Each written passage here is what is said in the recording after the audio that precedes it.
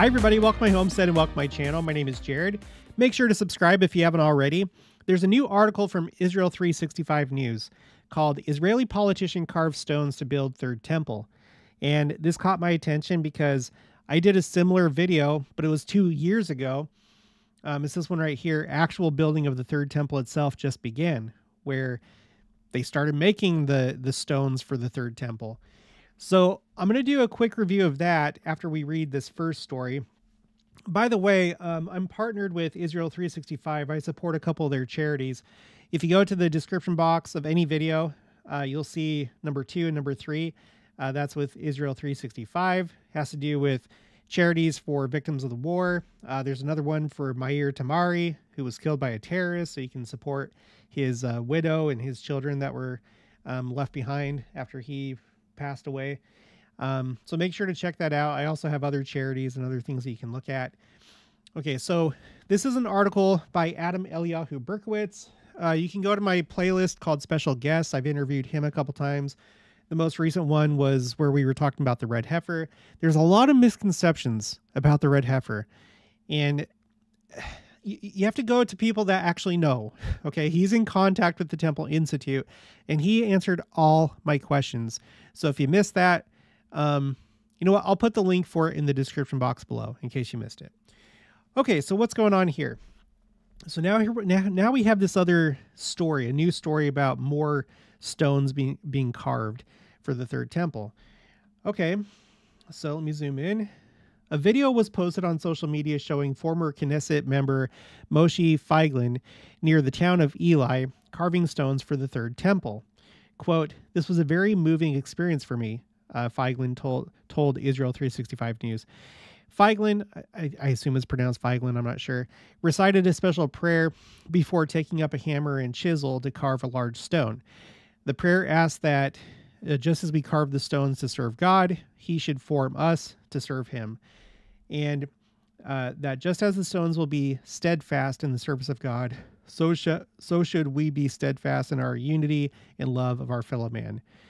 And then he says, we are a very special generation, which I think is interesting because we talk about that a lot on this channel. I have a spreadsheet for quotes about the rising generation. I'm not going to go into that right now, but you can access my spreadsheets anytime. The link for my spreadsheets is also in the description box of each video. But this is a term that comes up time and time again in our church. It's really taken off, especially with President Monson's presidency until now. So you have like a parallel thing, I think, going on with the Jews. They really do. It really seems from everything that I've seen doing this channel, it really feels like something is going on with them as well, that they can feel and see the signs of the times. Of course, they're expecting Messiah for the first time, but I think the Lord is preparing them for the second coming in a way that they can understand. And I think this is one of those things. That's why I pay attention to these kind of stories. Okay, continuing. This is part of an ongoing project in which the stones are stored for future use. He referred to a popular song by Israeli composer Naomi Shemer. If on the mountain you hewed stone, you hewed stone to erect a new structure, not in vain, my brother, did you hew for a new structure. From these stones will be built the Mikdash, which is like the temple proper, like the building. The Mikdash will be built. If on the mountain you planted cedars in the place of thistles, not in vain, my brother, did you plant in the place of thistles. From these cedars will be built the mount. And then Feiglin says, the deepest prayers of the nation of Israel are appearing in reality today. Unlike some politicians, Feiglin is a man of unwavering ideals. In 2009, he told the Jerusalem Post that if he was elected prime minister, he would rebuild the destroyed temple in Jerusalem.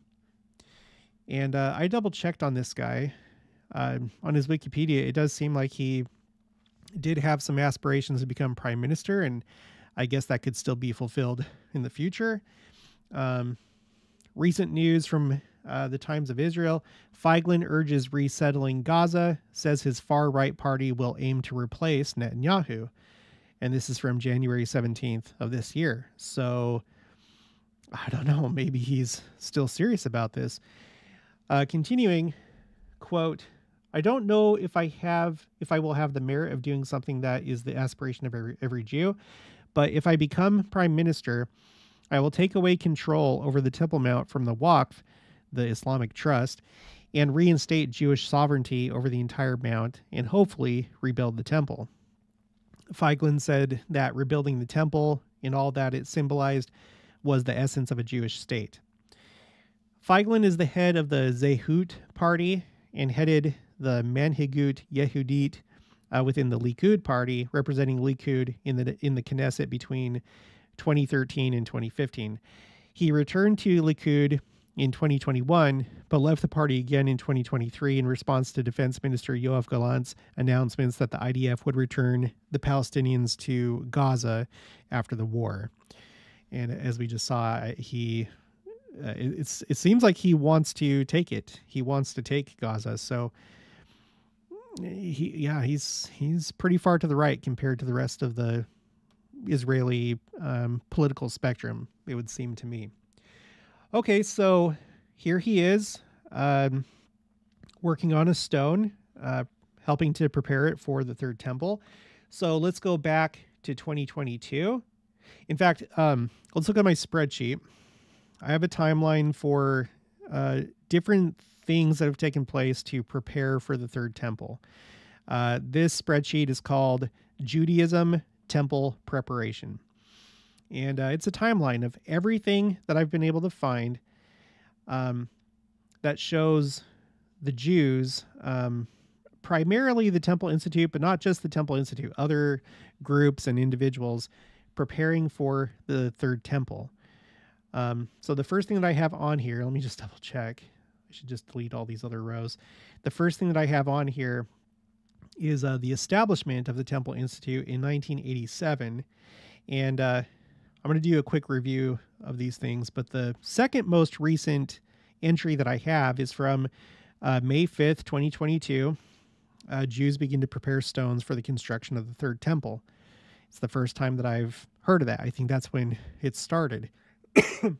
And I think they're actually serious. I don't think it's just like a little thing. I mean, I think they do plan to actually use these stones if they're successful in gaining control of the Temple Mount. So, okay, so May 5th, 2022, Jews begin building third temple on Israel Independence Day, also written by Eliyahu Berkowitz.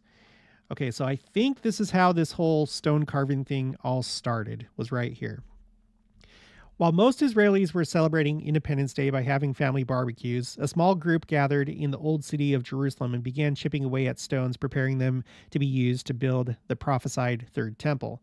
The event was organized by Rabbi Aryeh Lipo, who envisioned it while on his way to the funeral of Rabbi Chaim Kanievsky.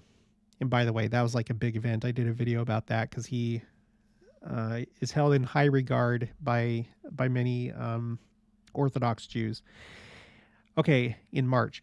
Lipo ascends to the Temple Mount on a daily basis when the Israeli police permits Jews to enter, but was deliberating with a friend which was more important, to attend the funeral of the Tzaddik, or righteous Jew, so Rabbi Chaim Kanievsky was considered a Tzaddik, or to ascend to the Temple Mount. To honor Rabbi Kanievsky, he and a friend were learning a halakhic or Torah law ruling written by Rabbi Kanievsky, in which he stated that the stones for the temple had to be cut by Jews with the intention of honoring God's name. Okay, so it has to be built by Jews according to that. Quote, we have a mitzvah, or a commandment, to build the temple. This mitzvah is not conditional or time-bound. We have this requirement at all times, so it is a pity that we are not actively engaged in it. Right now, it is politically complicated for us to begin building on the Temple Mount, but that does not exempt us from this mitzvah, end quote. Rabbi Lipo realized that it was possible to begin to actually perform this mitzvah by preparing the stones that will be used to build the third temple. So it seemed like this is how it started. And again, I think that they would actually use these stones. So here's like some pictures of working on stones. In order to perform the mitzvah properly, Rabbi Lipo had to consult with several rabbis who were expert in issues concerning the temple. Because of its politically sensitive nature, an aspect some rabbis consider when ruling about the Temple Mount and Third Temple, there are normally vastly divergent views regarding such issues. Lipo said, quote, "All of the rabbis we consulted agreed that we should begin preparing the stones. This wasn't just a physical action to produce dressed stones. We had to be very careful about our intentions. Of course, this was not a political statement. The intention was to unify the Jews and all of the world in making God one and his name one." End quote. It was for this reason that they chose to begin forming the stones for the Third Temple on Yom Ha'atzmaut, Israel's Independence Day. Most quarries in Israel are operated by Arabs, excuse me, and they preferred not to use stones from those locations.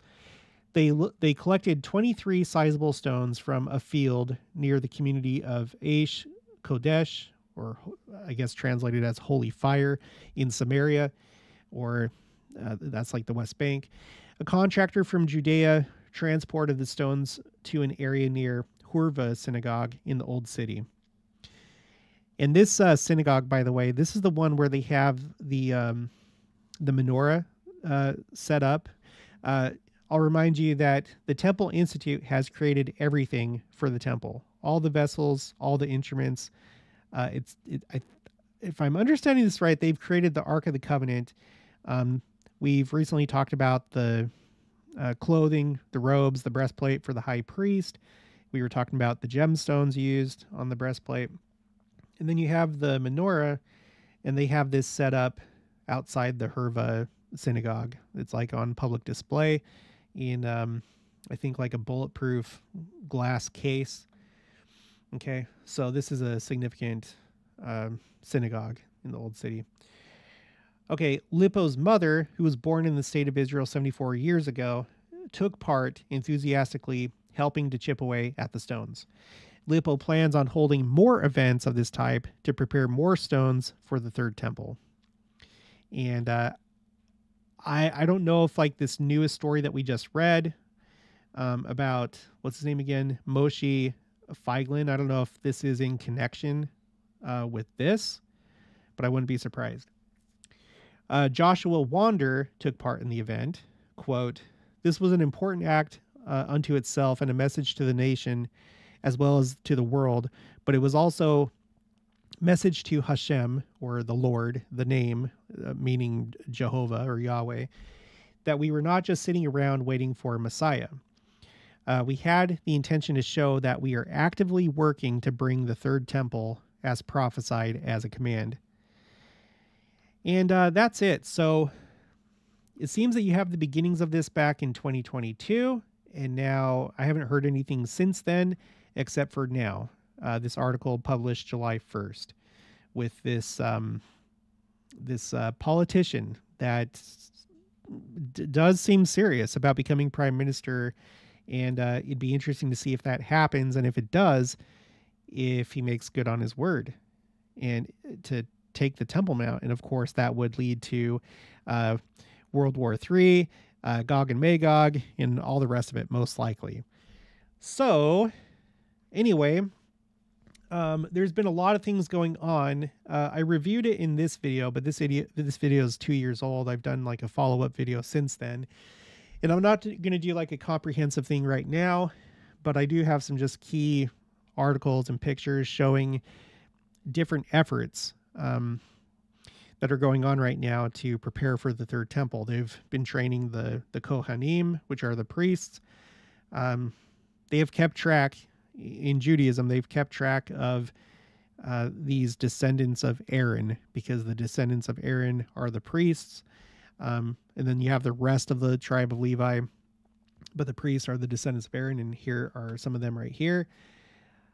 If I remember right, this guy's name is Baruch Kohen, and he was, I guess, selected by the Sanhedrin to be the high priest. So if they went through with their plans at the moment, unless something changes, he would be the high priest. But you can see them doing like a priestly training right there. They've done a bunch of reenactments throughout Israel of all the different. I think at this point I've seen them do reenactments of all the different holidays throughout the year. Here's the water libation ritual. This is part of the Feast of Tabernacles, or Sukkot, where they go to the Gihon spring and draw water. And then if the temple was built today, they would take it up to the altar. You'd have the water and the wine libation take place, where both of them drain off the side of the altar during the Feast of Tabernacles. This one, blowing of shofars for the Jubilee. That's not something that takes place right now, but if the temple is constructed, I can't remember if it's the temple and or all the tribes gathered, but that's what's required. One of those two things, or both of them, for the Jubilee to be observed. But they were doing like a reenactment. Here's a first fruits ceremony reenactment. You know, I think this is the water libation again, but just a different year, and with like a pure gold vessel for the water. You have this, you know, altar. And then they have actual altars that they've built that are ready to go for the third temple. And it seems that there's been a few iterations of that, as I'm about to show you on my timeline. But they've constructed, I think, several altars, and at least one of them is designed so that it can be quickly assembled on the Temple Mount. Like if the word came that, okay, now you can do sacrifices on the Temple Mount, they wouldn't have to have the whole temple constructed. They could start doing sacrifices right away. So they have a portable altar that's ready to go. I don't think it's this one. I'm not sure though. That's a part that I'm not too clear on. And then they've gone into great detail to like reproduce everything, including the dyes, the correct way, using the correct insects and, you know, plants and stuff like that. This one's talking about the crimson wool and how there's, you know, been this effort to authentically recreate the red dye. So those are just some pictures to show you. I'll put the links for all these articles in the description box below, but you can also come to my spreadsheet called Judaism Temple Preparation, and I have all those articles in column I for my references. And let's just do a quick run through. So 1987, the Temple Institute is established. 2002, Ramat Gan is the location. Bar Ilan University claimed to have verified the specific insect referred to in the Bible used for the manufacturing of unique red dye used for the temple curtain, or I guess like the veil, as well as the garments for the high priest. 2009, the first that I can find, you have the first altar that was built, and building began on Tisha B'Av. That's the day on the Hebrew calendar that they commemorate the destruction of the first and second temples. But this was done by the Temple Institute. Let's see. The first Jubilee year begins as Sanhedrin revives 2,000-year-old blessing for counting of Jubilee years. But again, my understanding is that they don't actually observe it, but they've like, it seems like they established like, okay, this is when. And then you have a second altar in 2015. Let's see. Announcement of compiling a list of Jewish priests or Kohanim who would be eligible to prepare the red heifer and serve in the temple. So they've started like finding people that would be able to do that.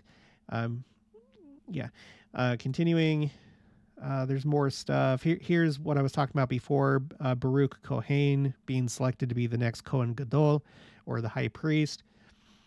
Here's a reenactment of Yom Kippur. Another reenactment, water libation. There's a bunch of reenactments, some of which they've actually sacrificed a lamb. Not that it would have been like a ritual, like an actual ritual is just a reenactment, but they have gone as far as to sacrifice a lamb. There's more and more and more. Here's the third altar. And there's just a bunch of things. I guess I'm not going to go over all these. Here's a fourth altar. And then you have the stones, which started being prepared in 2022. And then what we just covered today. And, I still need to put it on here. And then earlier this year April 18th, there was another Passover reenactment. And that's like a common thing. They do a bunch of reenactments of all the different holidays, from what I can tell. Now, to finish this up, how do we view this as members of the Church of Jesus Christ of Latter-day Saints? Well, I'm not sure how to view it, frankly. We've talked about this many, many times. We've talked about the BYU Jerusalem Center.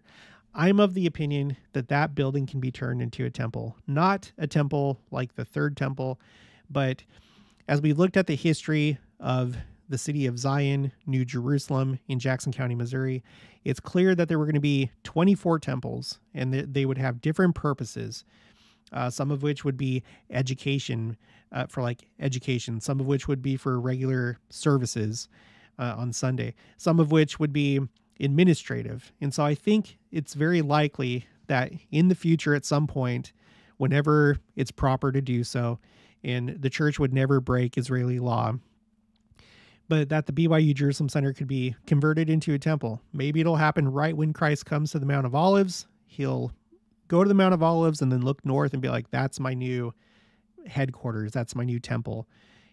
I could see it happening that way. However, let me just share a few key things that have been said in church history. And this is, at the moment, all that I can find. Joseph Smith talked about the fact that there will be, that there will be a temple again in Jerusalem. He doesn't give a whole lot of detail about it. Charles W. Penrose, who became a counselor in the first presidency, he had the opinion, or said, that the temple would be built in its former place. So we have to take that into account. Again, there could be multiple temples in Jerusalem. Maybe the first one will be the BYU Jerusalem Center, and then maybe later the actual third temple that what we picture as the third temple, in the same style as the second temple and the first temple, maybe that will be built. Who knows how things will actually go? But he talks about it being built in the same location. Here we have John Taylor. At the time, he was president of the Quorum of the 12 Apostles. He's talking to one of the Rothschilds, and speaking to him, to Baron Rothschild, he says, "You will build a temple for the Lord has shown us, among other things, that you Jews have quite a role to perform in the latter days, and that all the things spoken by your old prophets will be fulfilled, that you'll be gathered to old Jerusalem, and that you will build a temple there. And when you build that temple, and the time has arrived, the Lord whom you seek will suddenly come to his temple." This is when he's giving him a tour of Temple Square, and he's looking at the Salt Lake Temple. Later he says, this is Baron Rothschild talking to John Taylor, "Well, this is not the temple," talking about the Salt Lake Temple. And then John Taylor says, "No, not that you are going to build. This is ours, and we expect to build hundreds of them yet, and to administer in them in carrying out the work of God." Okay. Later, you have Charles W. Penrose again, this time not definitively saying that it would be built on the same spot, but he says that the temple may be rebuilt, and the mosque of the Muslim which now stands in its place may be moved out of the way. Oh, wait, never mind. I guess he is saying it definitively. I thought he okay, whatever. And that's another thing. I did a video about the Dome of the Rock and just floating the idea that that could be converted into the temple, which I know that that's just a radical idea. But I've shown that there have been temples, like temples that we have right now, like the Provo City Center Temple and other temples, which were originally some other structure, but then converted into a temple. So there is precedence for that in this dispensation.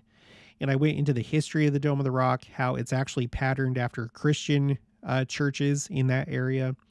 We went into the symbolism of domes. So I don't think that that's too wild of an idea. In fact, I could see that being a Christ-like